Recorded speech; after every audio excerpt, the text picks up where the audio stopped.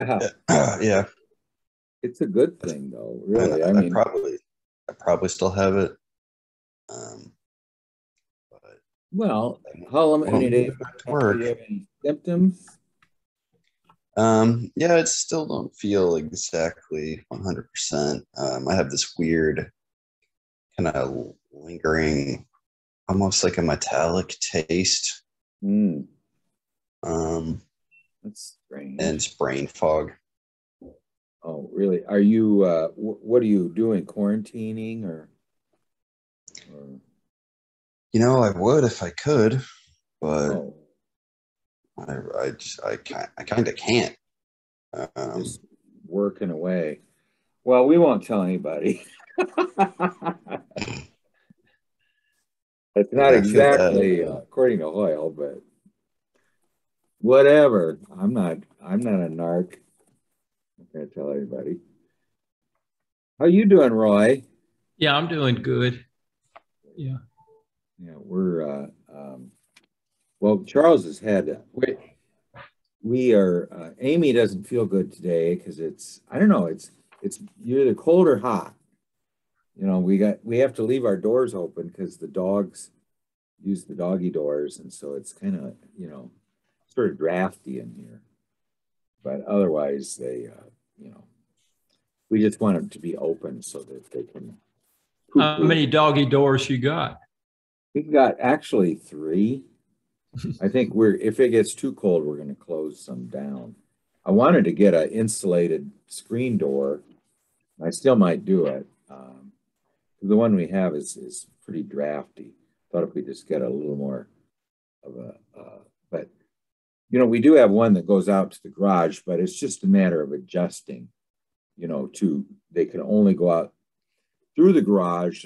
And then the garage is somewhat heated, you know. We used to keep the dogs outside all the time. And then after Indy had his two ACL tears, we just didn't feel like we could leave him outside in the real cold weather. And because he's, sort of a little can't get up that easy. And anyways, but before that time, they would stay in the garage and, be like 15 below zero. And I'd come home and the garage door's open. And I got a little heater out there, and the water is just a block of ice, and the dogs are lying in their beds, all curled up and everything. And I go in and tell Amy, I said, "Hey, you left the garage door open." And I said, if you do that, the water freezes and the dogs are really cold. And she looks at me and she says, I'm not stupid.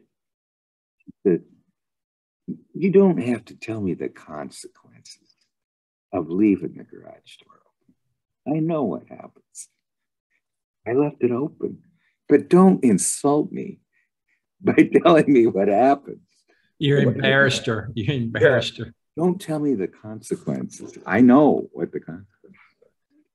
But anyway, that was funny. I bet I told that story a million times. Back in the mid '70s, I invented a doggy door. I had never Oh, heard did of you them, really? but it was a cat door, and Mm-hmm. and I used magnets, and I made this little door, and then when the cat, I taught the cat how to use it, with his little paw, Yeah. because he was being bullied by these cats outside. And so I taught him how to use the door, and it had little magnets in the door, both doors, so that when you batted it with the paw, it snapped back. The Yeah, magnets, it would snap snap back. back and open. And so Yeah. that was the coolest thing. The bullies would come after my cat, and it would disappear into that door. And they didn't couldn't know figure where it it out. went. No, they didn't know. They Yeah, never figured it out. our dogs just leap through it, Yeah. on complete trust and faith that it's going to be open. You're right. But last night there was a possum incident, and The possum figured it out. no, they find a possum out there. We have bird feeders, Right. And when the bird the seed possums are drops eating down, the seeds, right? well, no, they aren't eating the seeds, but it attracts night crawlers. Right.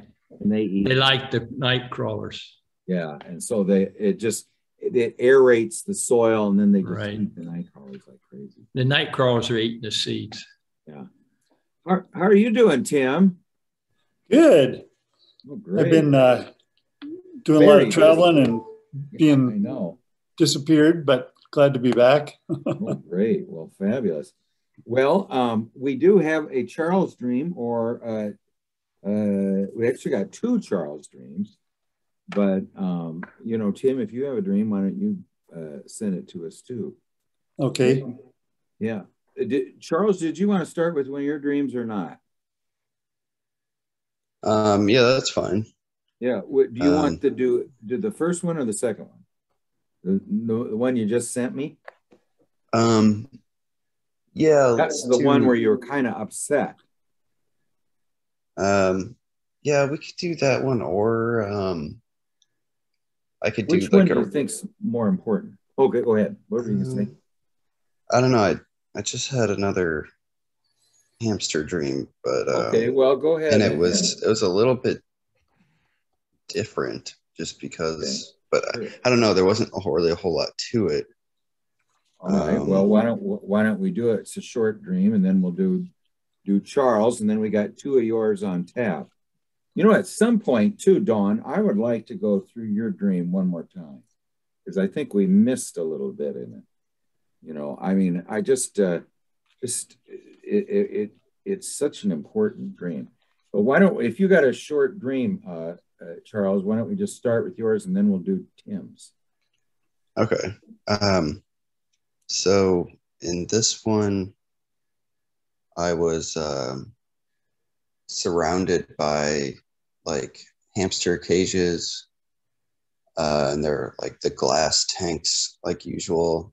Mm-hmm. But I like came into the room and noticed, I don't know, like I just remember that there were just dozens and dozens of hamsters like in the cages, all just like, you know, just crawling on top of each other. Like they weren't nearly big enough, and overcrowded. Yeah, and it's like they'd been like breeding, and there were just so many in each cage, and I'm just like, I don't know how I didn't notice this, and I don't know how I let it get like this, but just got really upset over it. And yeah, just seeing all these hamsters just like,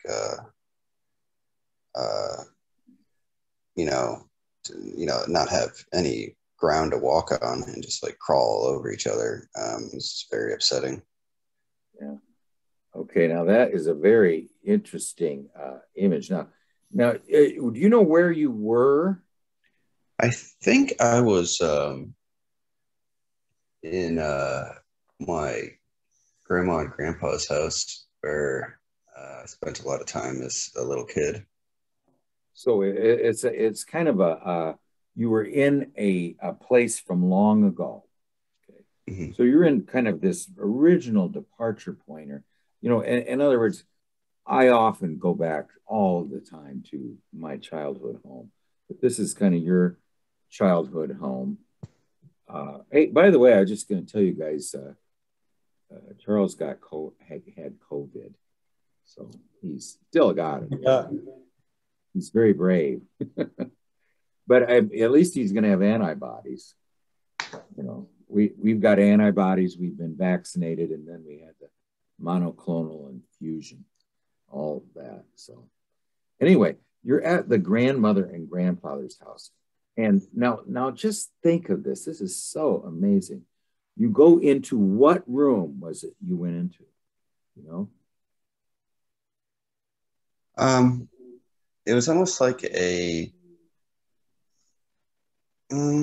wasn't really used for anything. It was almost like a guest waiting room, or like where you'd have tea with someone. So you open up the door to the guest waiting room, you walk in, and you are surprised because there are, how many tanks do you think there are? Probably like 6. 6 tanks. All of them are just absolutely overflowing with hamsters. And they're on the floor too. Right? I don't know if any managed to get out, but well, you said you could hardly walk. What did you oh say? no, they couldn't walk. They couldn't They're just walk. getting trampled by each other. Okay. So now we had one dream where you go into the basement and your cousin, what was his name? Alex. Yeah, he's not taking care of the hamsters, and you knew it was now your responsibility, right? Yeah. Yeah. So now you go into your now everywhere you go, there are psychic. It is just teeming with these sort of elementary psychic life forms. Now we've seen them where the snake eats them, where they turn into homunculuses, but here there is just no end to them. Now, here's the thing that you're saying is that because no one paid attention to them, they just kept breeding and breeding and breeding. And so they kept having more and more litters, and they just kept till now there is just no room for them. They are, what does it mean if you look in a cage and they're just, there's no, they don't have any refuge. It's just so crowded that there's just absolutely no room to move. So anyway, Roy, what else was there? What are we missing? You got upset over it, and then what? I mean, that was pretty much the dream. Okay. All right. Now, Roy, what do you think of all this? The hamster theme now is just is like, it's like the Sorcerer's Apprentice, you know. I mean, it's just exploded all over the place. What does that mean? And he's upset about it. Well, yeah, I think it's kind of humorous here. We got this kind of synchronicity here. At Craig's house, we have this ecology system set up where there's bird seed, and then the birds and squirrels or whatever knock that out on the ground, and then the night crawlers like that because it's composting. And then the possums are coming there. You see, it all starts with food. And then the dogs get involved. Well, you see what happens? See, when the hamsters, if they have enough to eat and all their basic needs met, they're going to breed. And pretty soon your aquarium is going to be too full of hamsters. They're going to be crawling over the top of each other. So, who's the master here? Who's going to sort this out? What is a hamster, do you think? I mean, a hamster represents, to Charles, it's sort of a rudimentary feminine figure, or is it a rudimentary child figure? What do you think? Is it the anima, or is it the growing thing within us that never, and it never progresses past the hamster stage? It always stays in this very primitive, elementary form. And yet it is Charles' totem animal. Okay. It's his sort of, if he was a Indian of the Pacific Northwest, his totem pole would have a hamster. So the idea, now let's say your totem animal was, let's just say, I really can't think of, can you think of a good totem animal? I wouldn't put the shoe-billed stork in there, but just some totem animal, myself. Okay, dogs, everywhere I go, there are dogs. What does that mean? I walk, usually the dog represents the instinctive part of myself that I'm not connected with, and it's everywhere. Yet it doesn't really help me out. There's no help to me. But the instinctive aspect is just overflowing in my life. It's everywhere. Yet it's not a help to me. But what does that mean that it's so overflowing? What do you think, Tim? Boy, I guess I'm right along with you. It feels like the animal instinct, the primitive anima. I can't get beyond that, but no. But it does it does make me think of a collective situation where this is the human beings all over the earth. You know, we've overpopulated and we're crawling on each other, and we're becoming brutal to each other. It kind of has that collective now that's a clue, because it doesn't sound, I don't know why it would suddenly turn from a single hamster that has been in all these dreams and to a whole, you know, a plethora of them. Yeah, how do you relate to 1,000 hamsters? You can relate to one hamster, that's a very good clue, Tim. You can't relate to 1,000 hamsters. At that point, there is plenty of instinctive things, but there is no way to relate to that many. In other words, the ego consciousness cannot have an I-thou relationship with 1,000 hamsters. So the idea here is, even though there is a very strong instinctive element, it has become far more difficult for the ego to take this. I mean, the one thing is, remember one time we saw the hamster wheel, and then it became this kind of a star child, and then it became a woman. Now, can you refresh us on that one, Charles? You saw a hamster wheel, but instead there was like some kind of was it a raccoon baby or something? And then it became a woman? There's like a little tunnel dug right outside the front door of my aunt and uncle's house. And I thought it was a hamster and tried to kind of lure it out of there.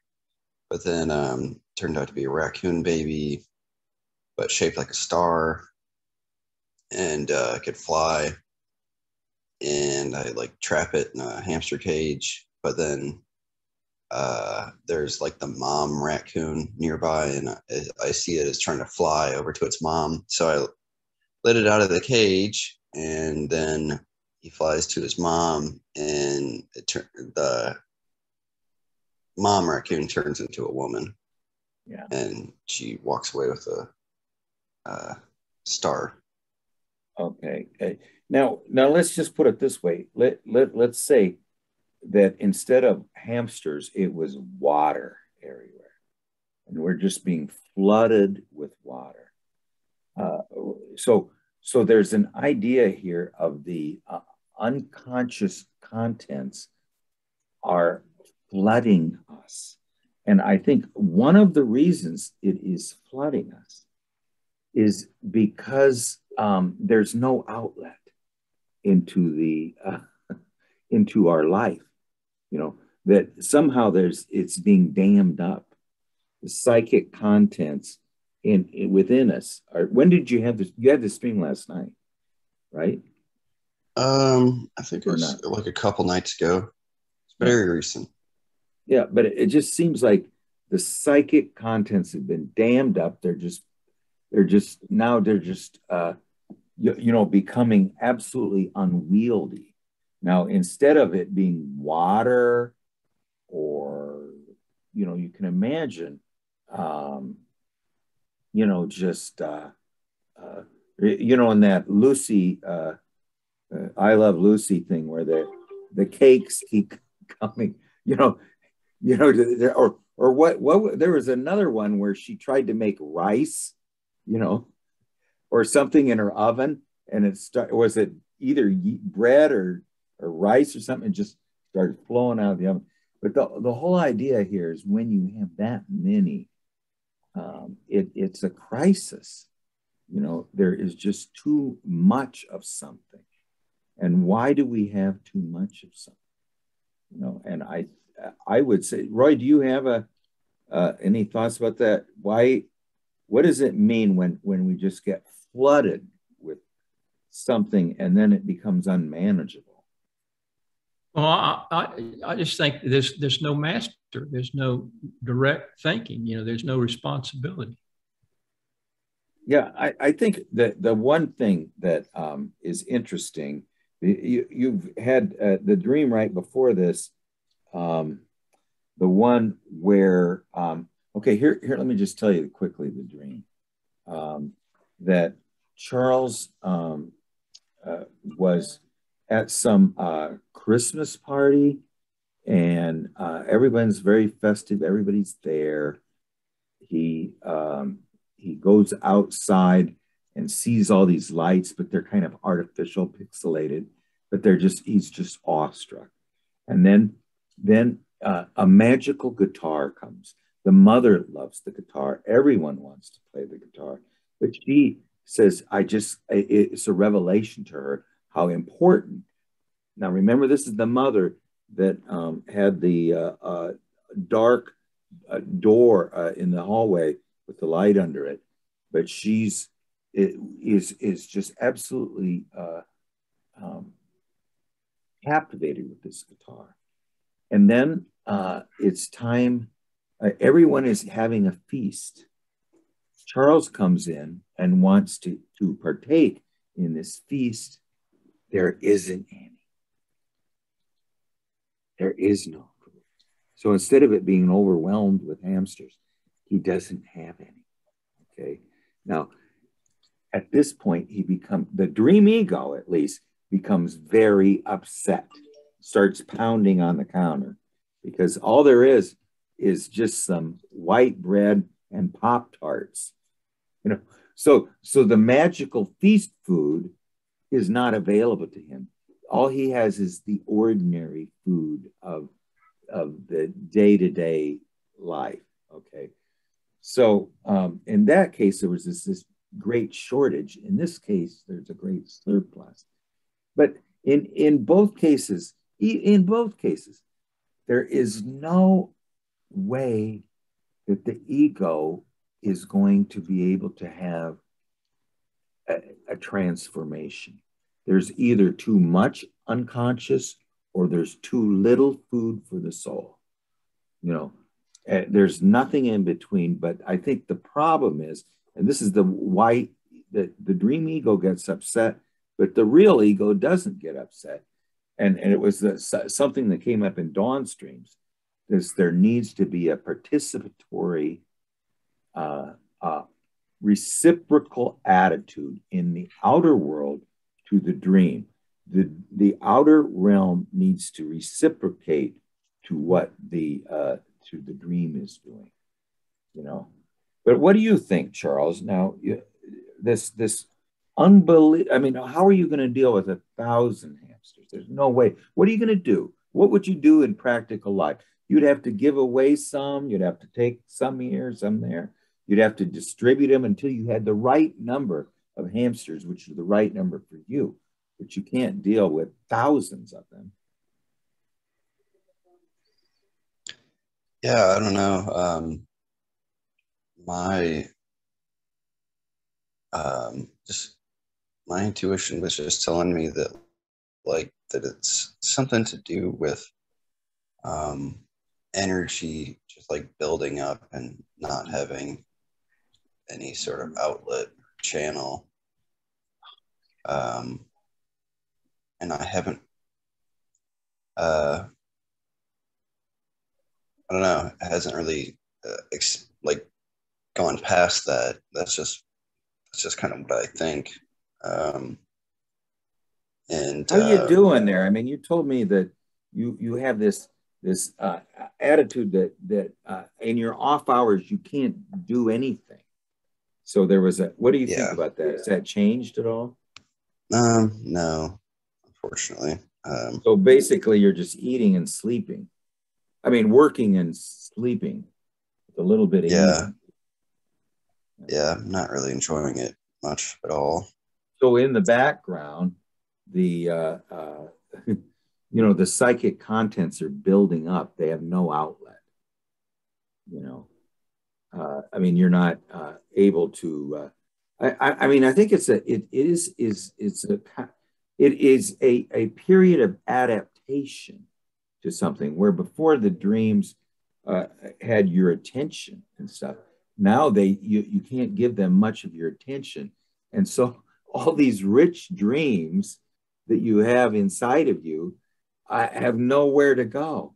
You know, you're not really giving them what they want, and so what this could be, all these thousands of hamsters, or all your thousands and thousands of dreams you have that are not getting any attention. But anyway, I don't really know exactly what to say. I think you just kind of hit the nail on the head, that there's no outlet for them. That's the fact that they're getting dammed up. This energy is getting dammed up. So it just, you know, before, where there was sort of a process, you had a dream, you considered the dream, you might write it down, you might come and tell us about it, and then you sort of assimilated and integrated it. Now none of that is happening. So there's no assimilation, there's no integration. And because your unconscious is so active, it's having this problem. Now, the other thing, that other dream, is there's also no food for the soul. So you know, it almost reminds me of, and I would like to discuss at some point Dawn's dream one more time, that you don't have any ground to stand on. There's no grounding. You're trapped in the ocean, but you can't go up either, because that's ego's not strong enough to make an ascent, and so it's just you know, sort of in this limbo. And meanwhile, the shark it comes for us. But you know what kind of shark it is? It's the shark, if you face it, you don't get hurt.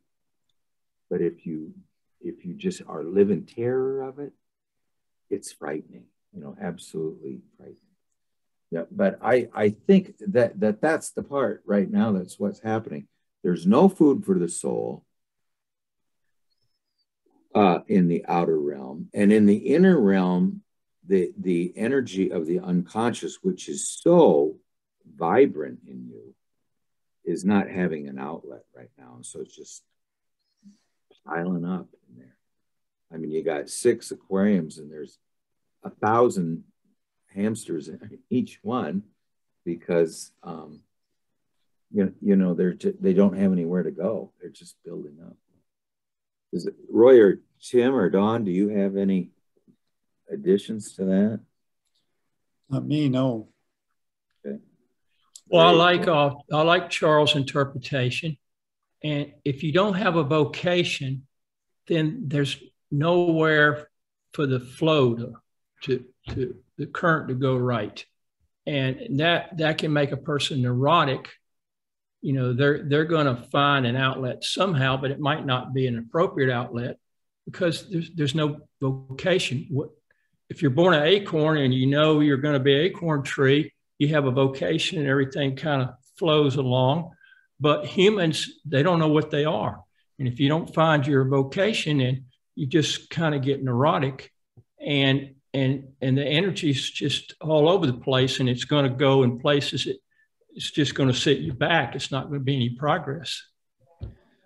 You know, there are a lot of animals that if they don't get enough exercise, you know, their toenails just keep growing and growing and growing, you know, because they're not worn down by use, you know, so they just get, you know, sort of deformed because nothing happened. They are not doing what they're supposed to be doing. So in this case, we're being starved of the food of the soul. All we're given is what my this girl I knew husband was a great chef, but his three daughters, none of them liked, he was an absolutely fabulous chef. And he'd spend hours making this wonderful gourmet meal. And no, they want mac and cheese or something. So he'd throw a Pop-Tart on each one of their plates and say, here, just eat this sugar shit. This is after he made some meal that you'd spend $1,000 to go eat in New York City or something. But anyway, it just seems like this might be a little bit about even though there's two things happening in New Orleans and where he is right now. One is he's getting a new suit of clothes. Okay. But the second thing is he's has to adapt to not having the free time that he had before to consider the contents of his unconscious. So now, is it one or the other? I think it just needs to find the happy medium. Do you have any final or kind of sum up, Charles? I mean, I think if I consider this dream a little bit more, I might have a little more to say. But all I know is it's a fabulous image. I don't know. Nothing seems quite right. I think it's good that I'm working this job, and of course they already want to promote me and pay me more, and that's good and everything, but I don't really know if I want to. My coworkers left at 6 a.m. today. They're still not here. It's, I don't know if I want this suit of clothes. One of the first dreams I ever brought into this group was about finding the right shirt. And that shirt was a very colorful one that would allow me to meet my artist friend and all of his friends. And that's really the shirt that I still want. But I just have a lot of difficulty expressing myself. And right now I'm really I'd rather just go back to St. Louis, work in a restaurant, and just, as long as I could miraculously be cured and start to consistently produce art, I'd rather have that than work 13 hours a day and hate my life. How many days a week do you work? I'll be working 6 days a week. Okay, now for what, don't you get about 2 weeks off every? Yeah, it's every month and a half I get 2 weeks off. Yeah, I know. I mean, the only thing is right now it's such a good paying job. I mean, but the problem is the 6 days a week. My grandfather, he was born in 1891, and when he was 12, his father couldn't work anymore, so he had to go work in Des Moines at what they call bookie pack, and he worked 12 hours a day, 6 days a week, and they paid him $6 a week, and I think his room and board was $4 a week, and his trolley car rides were $2 a week.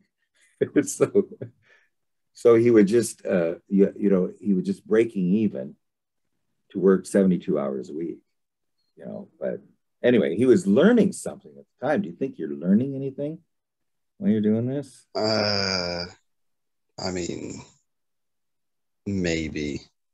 I feel like I've already learned everything. I mean, if I go into management, then I have to, I'm going to have to be actually dealing with people a lot more, and I'll improve in that way. There you go. But yeah. Well, the one thing I would say is okay, right now, the only thing is you can be building up a resume you know, and there's a potential to move into management. And after you move into management, you're not going to be one of the grunt workers anymore. You're going to be more high level, and you'll probably get better. I'd still have to drive and everything, and I'd still have to be the best driver out of the team. And yeah, it'd still be really hard, but you know. Yeah. But apparently the pay is supposed to be really, really good. I don't know. I'm just Well, like, the maybe only I'll thing just you could do it save for, up money, and right. here's the plus. You want to do pros and cons. The plus side would be that you're getting a good resume and you're getting good work experience, even if it's not good life experience. You've got good work experience.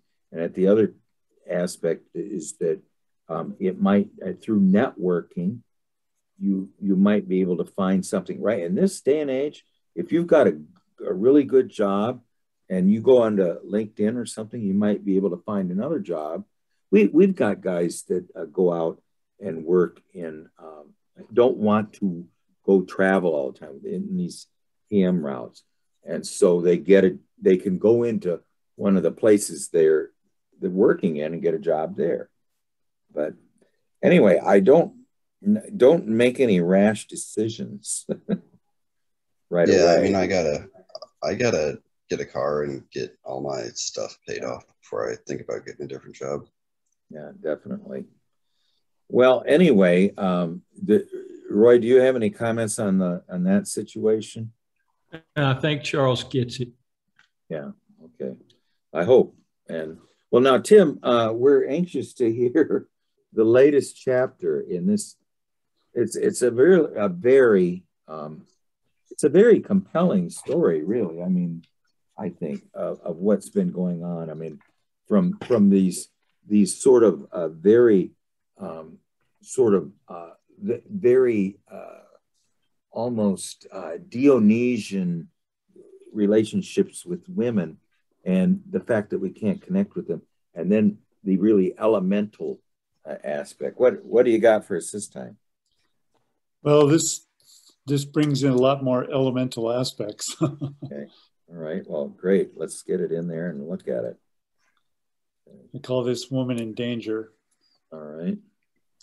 We went south with a guy from the department, a big fellow who can take care of himself. We were in his apartment, but then Bree and I left. We went down the street and opened a couple of doors behind which were a dorm that seemed lived in but empty. I thought maybe we could stay there. But then I looked down the corridor and see a gymnasium filled with boys, and I realized this is a boys' school. Then we go out in the street where my memory fails, and then sometime later we ended up in a room with this huge hairy guy who looks like an ape. He was aiming to punch me straight in the heart, which could probably kill me. I made an escape, but now she's in there alone with him. I wanted to return only a few houses to my friend's place, but now I'm not sure where that is. I'm terrified of what might be happening to Bree. Now, this is a very, this is another surprising twist.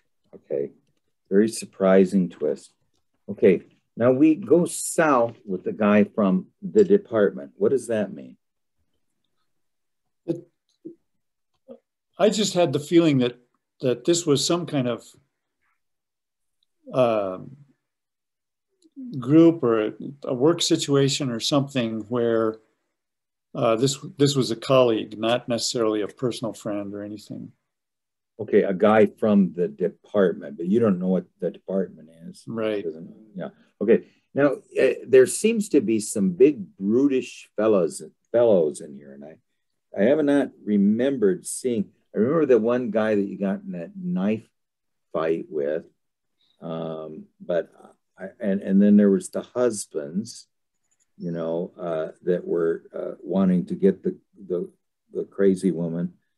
I don't remember a lot of other sort of brutish masculine figures, but we go into the South with a guy from the department. So it's you, Bree, and a big fellow who can take care of himself. So it's the three of you, right?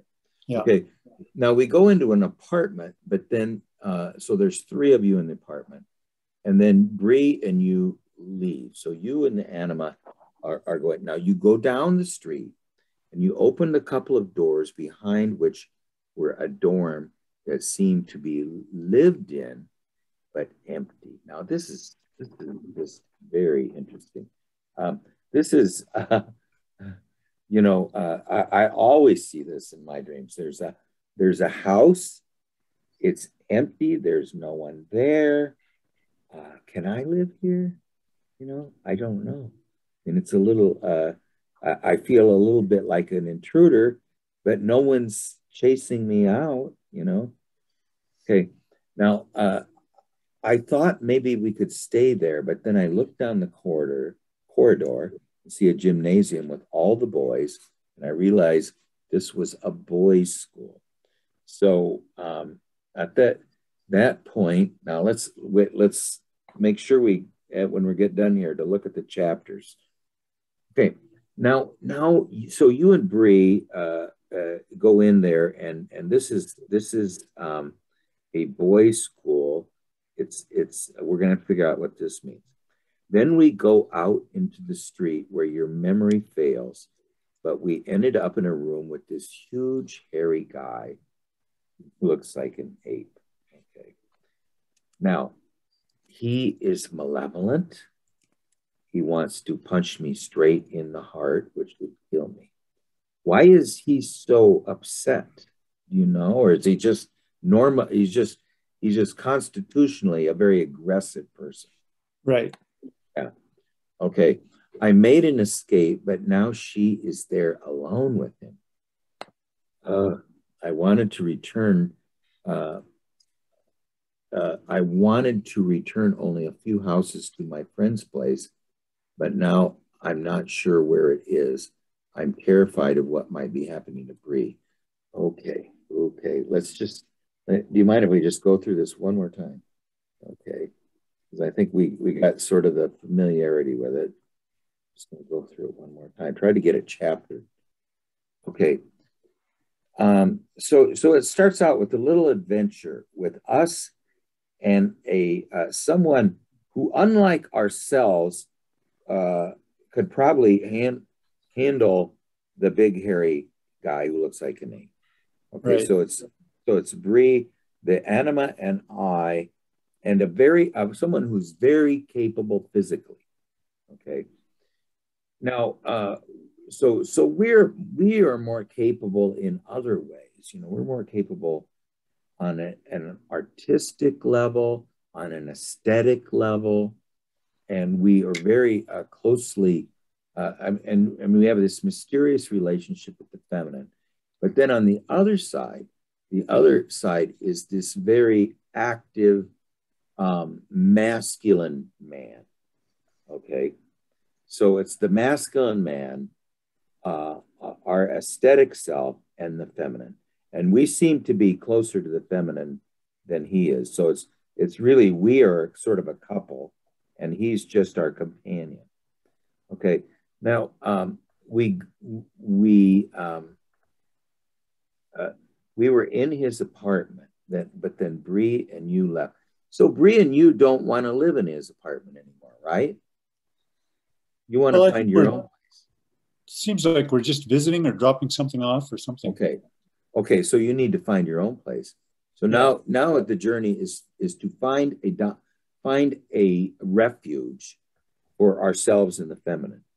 So now this is the dilemma of the dream, is we can't really find the proper refuge. Okay. We go down the street and open a couple doors where there was a dorm that looked lived in but empty.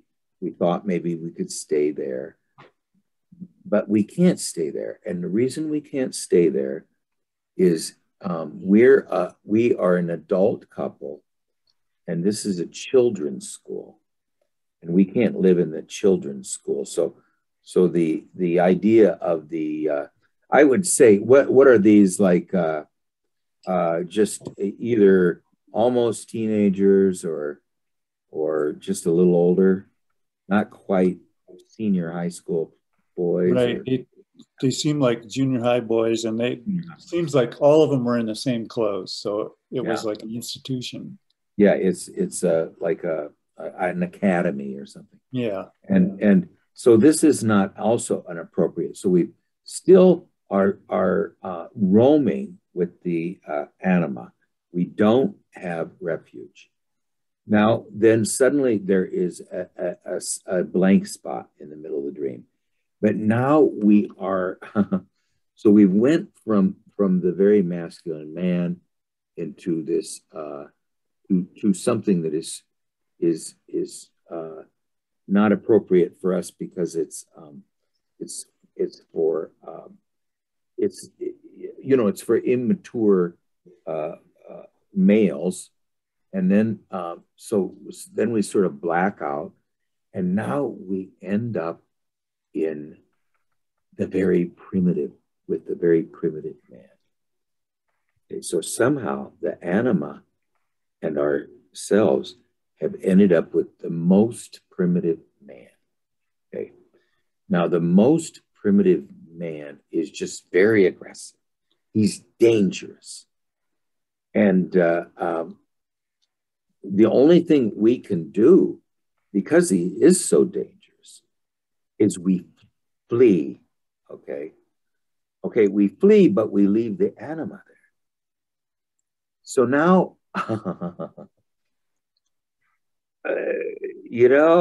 now where is the anima? The anima is now married. Now you tell me what this means. The anima is now somewhat involuntarily or not, in a one-on-one relationship with the most primitive man. So what do you think about this? Now, the dream ego is lost.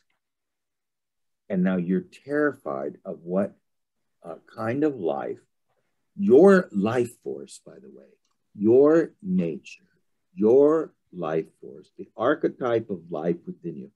And by the way, this is something that Jung says very often, is that, and Hillman does too, is that the ego grew out of the unconscious. So in other words, the unconscious was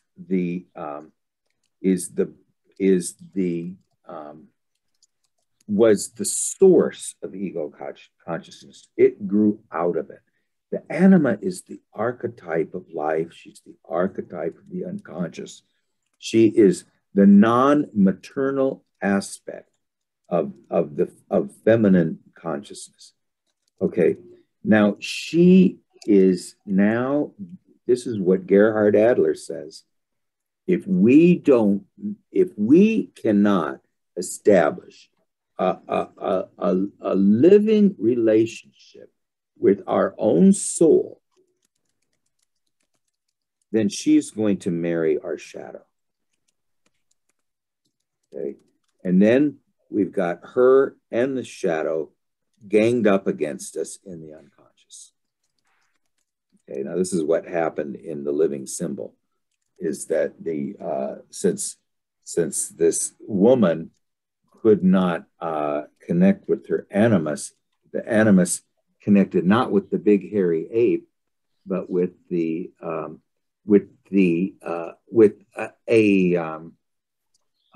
woman of the night. She wasn't really a prostitute, but she was a woman who would have relationships with any man. She was just very open to connubial bliss or something. So, okay, I'm going to restate it in a second, but Roy, what do you think? I think I'm getting close. I don't know. I just feel we got to hear what Tim says, because they'll probably blow me out. Yeah. Who is your friend? You're looking for your friend's house. Who is this friend? That just feels like somebody who can help me out. I don't know him. He's just an acquaintance or a. Well, no wonder you couldn't find his house. You don't even know who he is. Yeah. But you had this feeling that he was out there somewhere, but he didn't show up. Okay, well, that's important right there.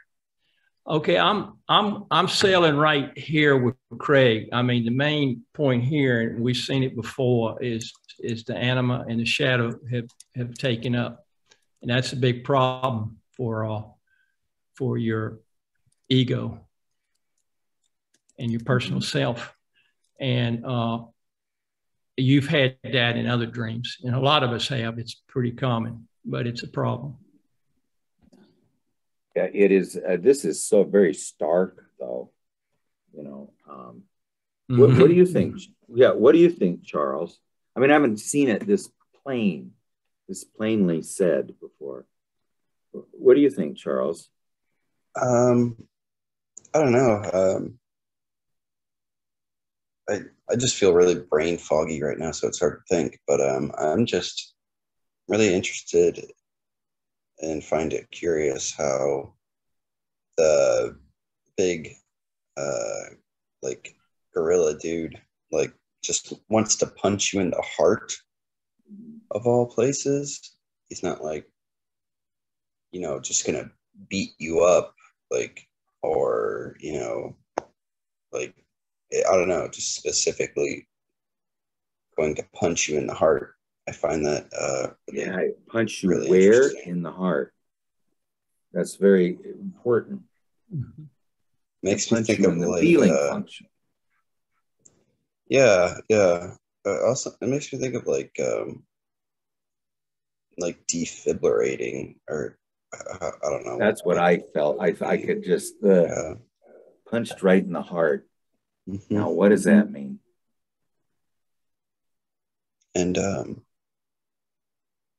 like the boys' home, seems like maybe it's I don't know, that like trying to see if there's like a place in the past that you could seek refuge, but that not being an option. And I thought I had another question, but let me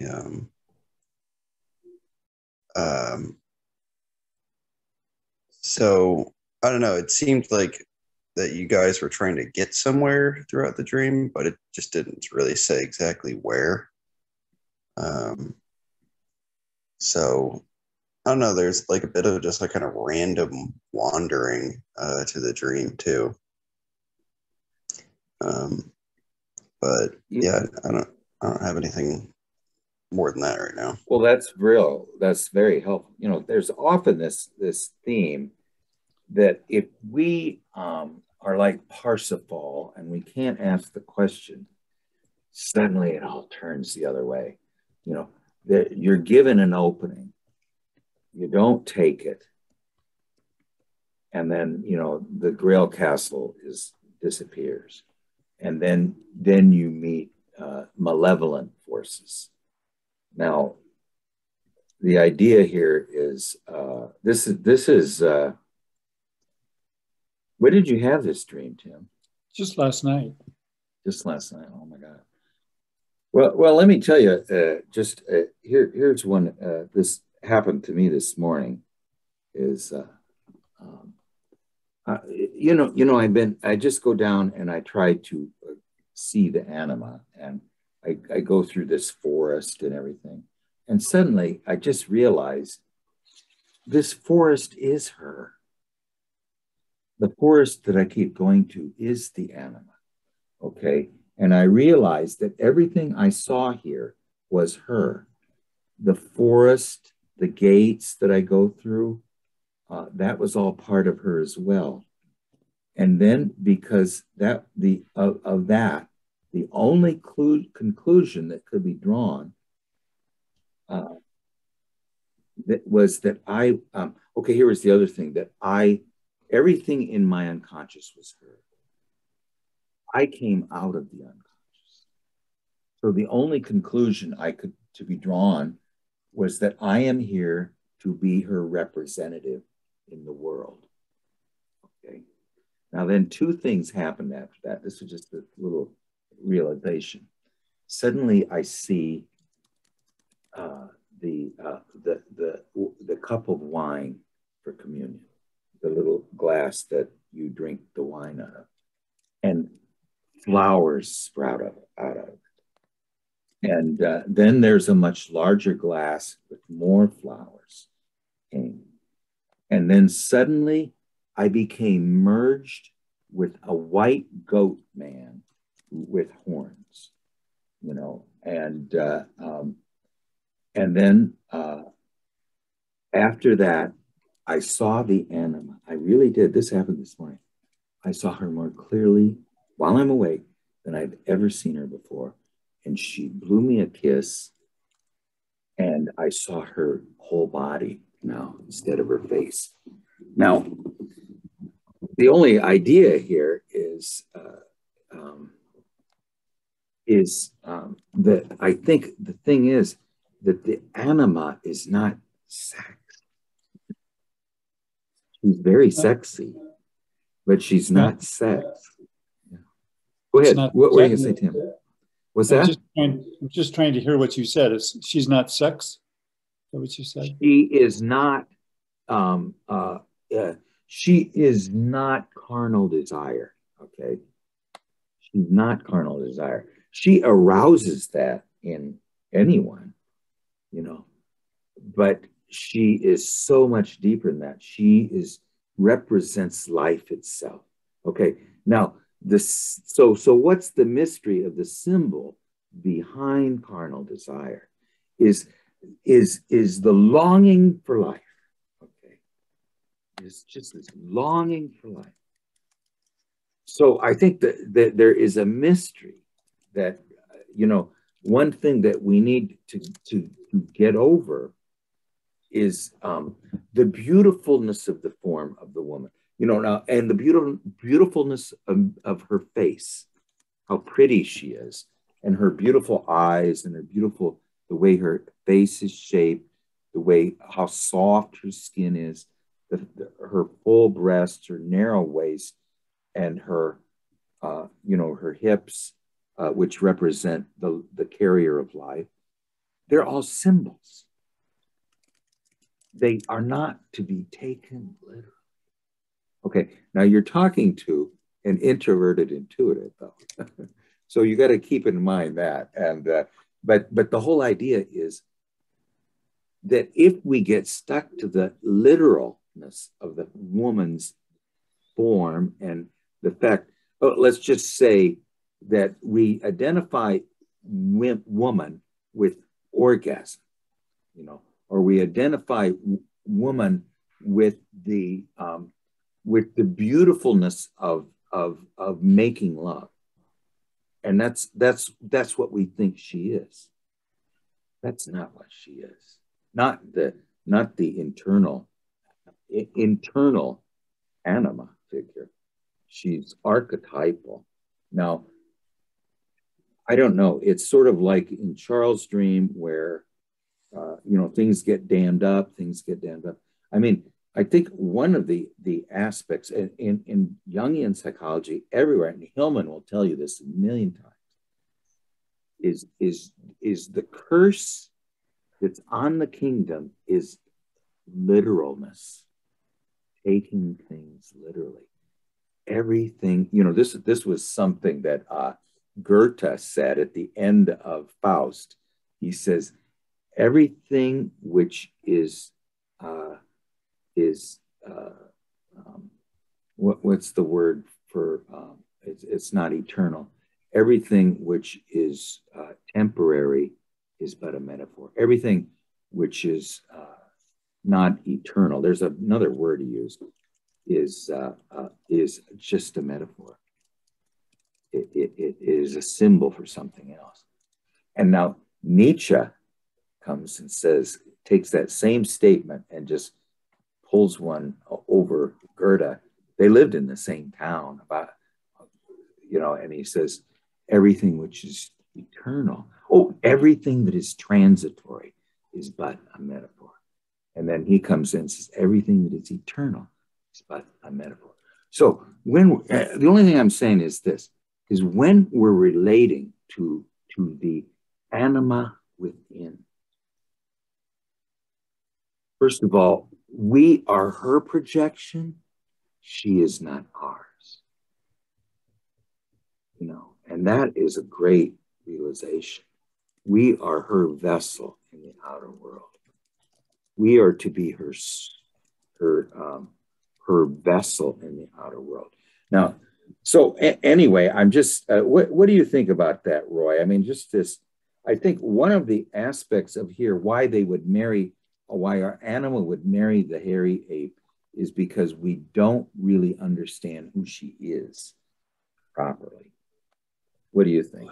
Yeah, well, I'm going to defend the deadly sins. One of them, of course, is sex, gluttony, and all this stuff.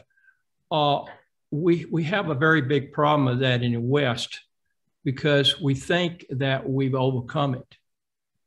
But there's parts, we're made of lots of different parts, autonomous complexes.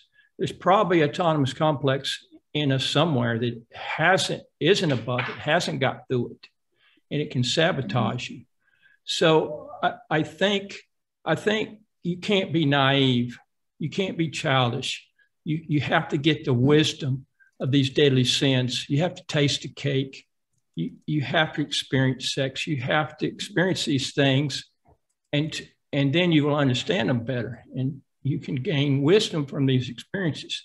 You can't go around them. You can't think you're above them. You can't think that you can trounce around them. These are gates that we have to have enough experience to know how to get through them. So I'm defending the deadly sins.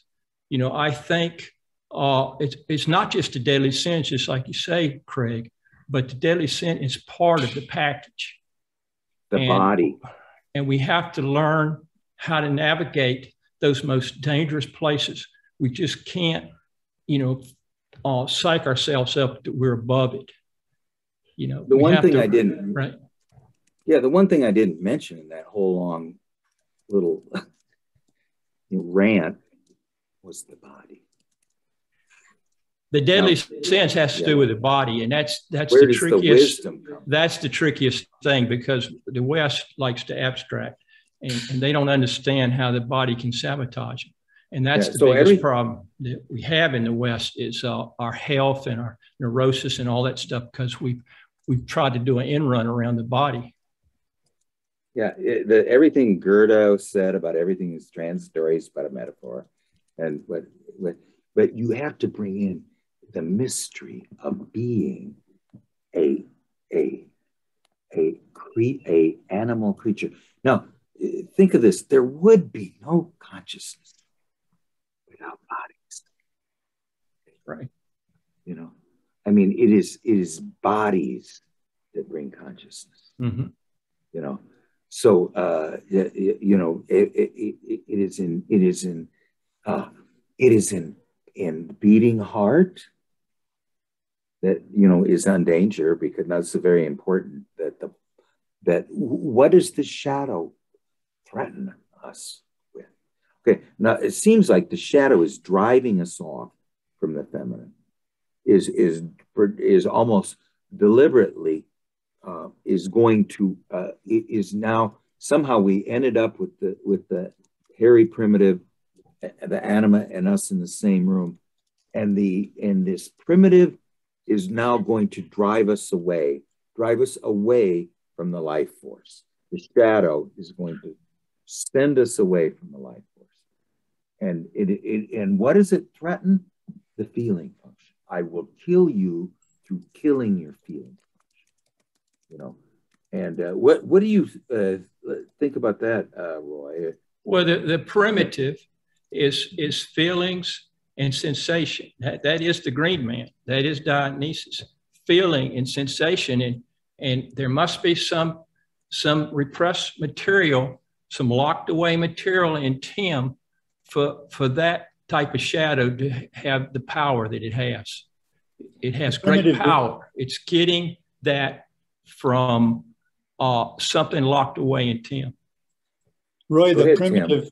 You said the primitive is sensation and what? Feeling. Don't you think that's the unconscious side of us?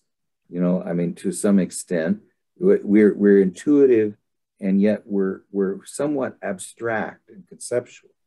Where our unconscious side, there's no abstract conceptual there, you know, and it's symbolized by the fact that he is hairy. You know, he's not a you know, some kind of like a hairless monk, you know, who's sitting, you know, very peacefully. This is now we had two of these very masculine men. One scene was the one we met in the first part, and this is the real earthy element. So it's both earthy, chthonic, feeling, and it's all feeling, all sensation, all emotion, all sensation. And what it is going to do is, now, first of all, Bree, tell us a little bit about her. Well, I'm sure this is my anima figure, but she comes in the form of this model I've been working with. And in fact, listening to you guys, it makes me wonder, I think you're really onto it, that I've been doing a lot of my work about the body. And of course, my whole career is about trying to incorporate what the body really is. And the last couple of weeks, I felt kind of full of myself because I'm so much farther along in this journey than most of the people I'm surrounded with. But it seems like what this dream is reminding me is it doesn't matter what other people are doing. What matters is how I relate to it. And it feels like I'm being presented with two big masculine men. And the first one is not a problem because it's sort of incorporated in some way. And in fact, the whole first part of the dream seems kind of plebeian and not much is happening. There's not really a conflict here.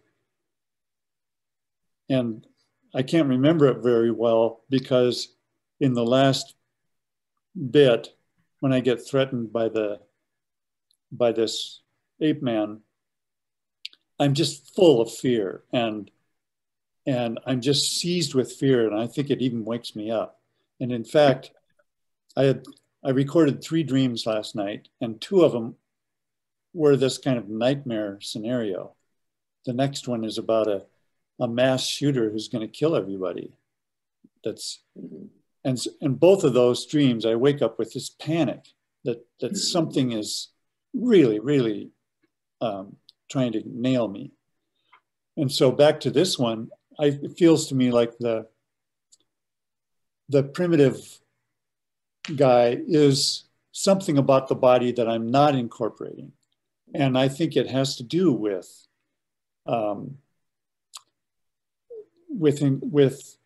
having a dialogue between sex and feeling and emotion. And sure, I've made a lot of progress in that area, but there's something I still don't understand about that.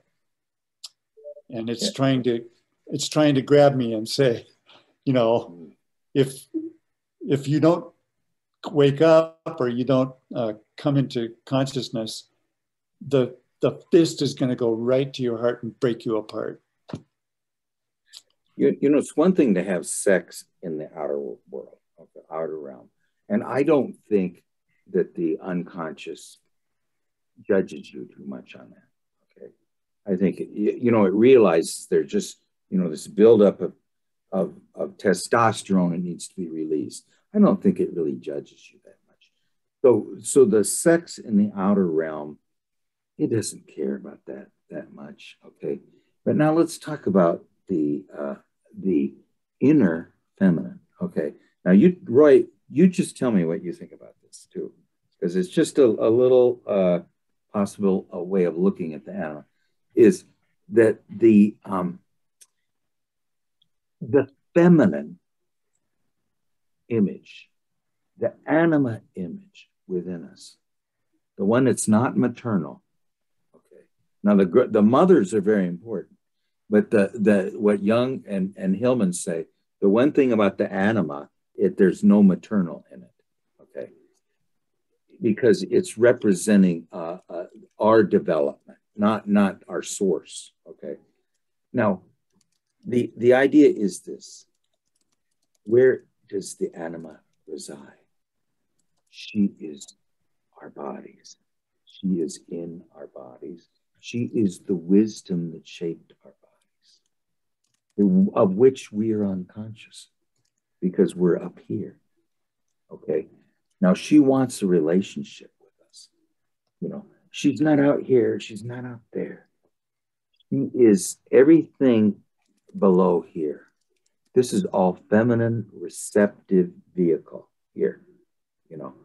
Now, yet what she wants is to create the philosopher's stone, you know, but it's not going to be up here. It's going to be something else. But the idea, so now we can't confuse the feminine wisdom, the non-maternal wisdom that shaped our bodies. And by the way, which now you got to somehow realize this is absolutely true. We are her projection. She's not ours. So she's primal. We're secondary. Okay. So what conclusion do you draw from that? If she's primary, we're secondary. What does that mean? And she was born with our body. She is a force that is unafraid of death, even though she's born with our body, because once our body goes away, she doesn't move. She stays where she is. You know. Now, at that point, there's supposedly you're going to have a conjunctio with her, you know, of some type, you know. But okay, so how does this relate to the fact that we can never connect with her? Is it because we think we're primary and she's secondary? What do you think, Roy? Well, my theory is that it's true. There's nature, Mother Nature, and there's the anima. And the anima is an anima is our soul. It's about connecting the ego with the self. And this can be a total head trip. I mean, this can be a total intrinsic thing inside ourselves, but I don't buy it. I think what's inside ourselves, the whole world's a projection. Matter's a projection, and anything in space and time, which is matter, is a projection from us. And it looks like matter, and it looks solid, but it isn't. It's really just thought. It's really just a mind. And so it's so entangled that when we separate matter, when we separate living flesh and humans from our mind, our abstractions and theories and perceptions that we have, and we think they're real, and we separate them from the flesh and blood, I think we're fooling ourselves. I think there's such a relationship and it's so interconnected that you're fooling yourself to make that separation. That's my theory. And so I think actually having a real relationship with a woman is what our soul wants. Our soul, we're a projection of our soul. Our soul has a body. And when we disappear, our soul's still there. And part of what the soul wants is us to have a real relationship with a woman, the man and the female, because through beastly things like physical sex, it provides intimacy between bodies in the physical world. And that's reflected in our thoughts and minds. So it goes back and forth like ripples in a pond. And that's how we progress. I think that's what the soul wants. I think that's how the system is. That's my personal theory. Yeah. What do you think of, Charles? I just want to say one thing that I've experienced is experiencing the feminine without sexual tension is something that we very, very much lack. You know, I go in and talk to, just some nurse that's getting me ready for some medical procedure. It's just like a little bit of heaven. You know, after dealing with all this, she's so, you know, she's just this absolute babushka of relatedness.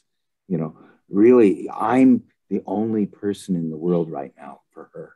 You know, and she's just so lovely and sweet, you know, and feminine. And I'm just basking in that attitude that I'm so unfamiliar with. What do you think, Charles? The outer feminine, I guess, is what I'm saying, that we need to experience to know what the inner feminine is. Yeah, I don't know. I mean, it's just an interplay of opposite types of energy. And yeah, it's really just all about that sort of dynamic energy between the masculine and the feminine. And that's what that's what I enjoy. And I know that's what drives me. It's just, you know, that interaction can take all different types of forms. Doesn't have to be. I mean, it could just be a conversation. It could just be talking with someone. I mean, I remember when I went on that one date with Molly. I mean, the amount of energy going back and forth and just feeling of aliveness was, I mean, absolutely incredible. So yeah, it's all just it's just trying to experience that type of dynamic energy interaction between masculine and feminine. I mean, that's, to me, that's what it's about. Well, the great longing. I mean, Charles mentioned one time that he's seeing these couples walking along, and they're just, you know, just enjoying each other's company so much, and it just almost drives him nuts to see that, because that's this longing in him. He's just this is what his the Christmas feast that he missed, and all he gets is Pop-Tarts and bread, you know, when he needs the Christmas feast, and he's not getting it, you know.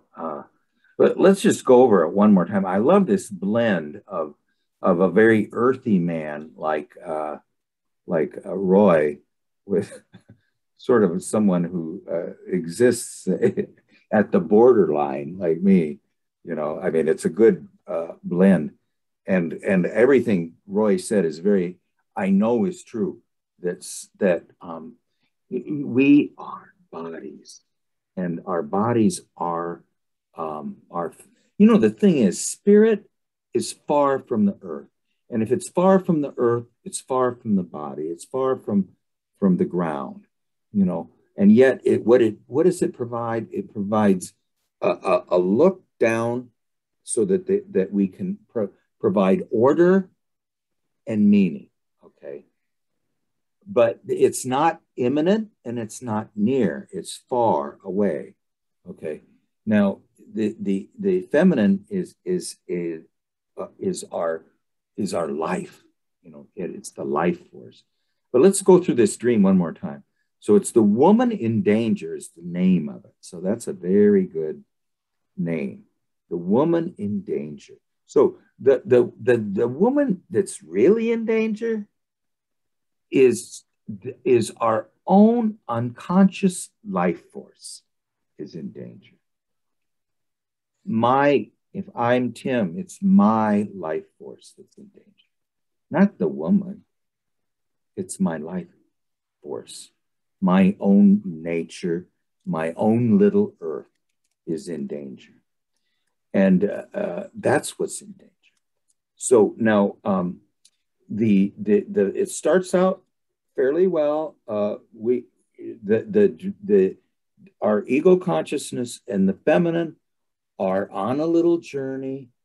They're with a very balanced masculine man, not a primitive one, but pretty much a hero figure. You know, it might be Siegfried. You know, it's a heroic blonde, masculine figure. And so we meet him, but then we still, the life force needs a place.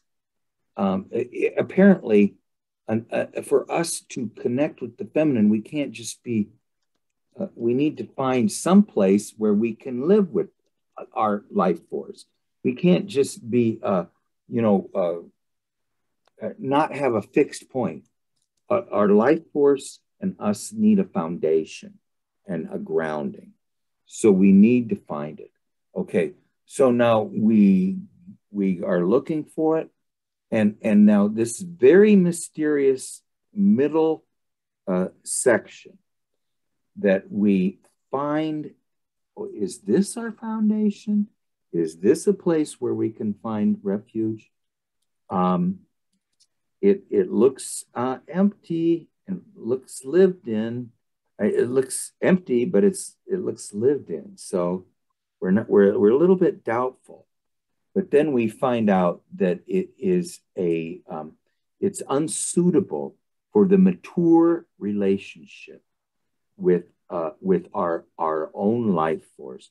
On this level of conscious, we are conscious of the life force in us. We're not unconscious of it. We not need to find a abode where we are very conscious of the life force, and we realize what our relationship to our feminine inner life is, but we have to be conscious of it. And and this is the inner life force. It's not the outer woman at this point. Now it could be, I think it's both. You can apply it either way, but it is not one or the other. If anything, it's both. Okay. And so then we get kind of dizzy, which is a great image, and we suddenly have fallen in to hell. Okay. And this is because we can't find a fixed place, a foundation for us and the feminine life force to start a life together. One of reciprocal, of reciprocity and of a blending of interests, mutual bonding, and so who do we end up with? We're not conscious of their shadow. We're not conscious of the shadow, and the shadow is very powerful. It's a very powerful being, and he drives us off from the life force. So now half of our consciousness is now on the run away, and it has to run away. It's left our life force with this very dangerous side of ourselves, okay? And it threatened to kill us by hitting us in the heart, okay? What does that mean? Our heart, whenever you move your center of awareness down to your heart, it's a healing thing. And now it's threatening to kill that healing organ within us. The one, by the way, which has connections with every other part of the body, the brain, the lungs, our legs. It's taking things and bringing things back from it all the time, sending and receiving, sending and receiving. And it also represents love. So it's also going to kill love in us. It's going to kill love. This primitive shadow is going to kill love, separate us from the feminine, and drive us off. So we're going to be far away from our own life force. And now we go down a few houses. We're looking for help, and we can't find help. Now, the only way that we're going to be able to find help is through a miracle. And what would that miracle be? I think really what it is a change in attitude.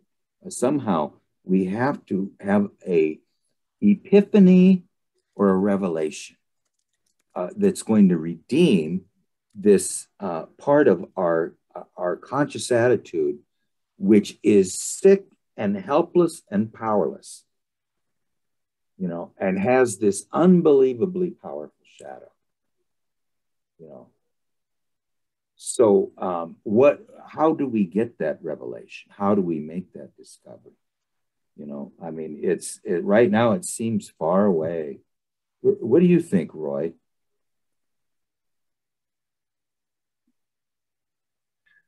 Yeah, we got a bucket full of clues here. I might also bring in the Cowshed formula. Tim, are you living the survival self? Are you living the personal spirit? Are you in touch with your personal spirit? I don't think this would happen if you were. There's a fear here somewhere. And the fear and the survival self is controlled by fears. The personal spirit is not. That's my last tidbit. Yeah. It's a stark message. It really is a stark message. Now, it's not. Now, Tim, you had a bunch of nightmares. Okay. Now, what is a nightmare? Okay. A nightmare is telling us that the unconscious loves us. But the anima and the unconscious within us is feeling great pain. And it's feeling like the great pain because it doesn't feel like we understand it or having a relationship with us. And that's why it feels the pain. So it wants us to feel that same pain. So basically we can hit the 0 point. We need to go down and hit bottom. That's where the revelation and the rediscovery is going to occur. We hit bottom somehow. We hit the lowest point. And then when we hit the lowest point and we have nothing left, everything is gone, everything is away from us, suddenly we find the treasure hard to attain. It was there all the time, but we can't find it until we hit bottom, because all of these other things which we lose when we hit bottom, which we think are our treasure, are not our treasure. They are not. The treasure is uniting with the unconscious life force within us, which happens to be feminine because you were born a male. But anyway, it's a very stark message. I'm not saying stark I'm just saying it's clear. It has clarity, but not complete clarity, because there's a lot of mystery shrouding it too. Yeah. Yeah. What do you think, Charles? Do you have any comments on it? Final comments? I mean, it just seems like I don't really know. I haven't really worked with the shadow a whole lot, because that neither I. Is not really. I mean, it honestly just doesn't really even come up in my dreams very much. I feel like it's if there's any area of my life that already addressed at some point that is my shadow. But yeah, I mean, I don't know. I would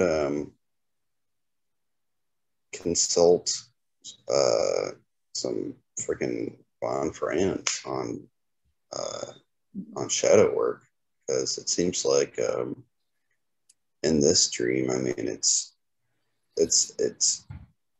being portrayed as a large hulking force in the psyche, and it's like threatening to kill the love within us too. Right. It's a really big force in your psyche. So yeah, I don't know. I don't know. I'll say one thing, Tim, though, that your dream seems to oscillate from something that seems a little bleak to something that's very, the next dream, you're going to have something that's not quite so bleak, you know. No, seriously, don't you think you have this? There's an opposite, there's an aspect where it takes you down to where there's no hope. So this dream pretty much ends like we're helpless. There's nothing we can do. Okay. Well, let me just mention the next dream, which is about a mass shooting. Sure. Yeah. We're on a college campus downtown by a park outside the Student Union building. Some guy has gotten a boon and invited a questionable couple, perhaps to receive a housing unit. As a result, this old guy pulls out an automatic weapon. Everyone freezes in fear as he shouts and points and waves the gun around. Then he begins firing into the air and then into the ground and then across the space toward people on the other side. We are all going to die. I'm about 15 feet away, thinking my chances are very slim. And suddenly, the gun goes down. I realize someone has taken this guy down, and I don't see how. So this one leaves me with the same kind of feeling, just absolute terror. And this is the shadow in operation. And it seems like he has all the power, and there's nothing I can do. There isn't a woman in this one, but it's the same sort of feeling, just terror. Yeah, but now the one thing, and this came up in Dawn's dream too, is that the shark, there was this head of a shark, it comes towards her and it wants to devour her, but nothing happens. Okay. So it's sort of what happened in your dream. And what did you say, Dawn? You said that you needed to have the experience of it.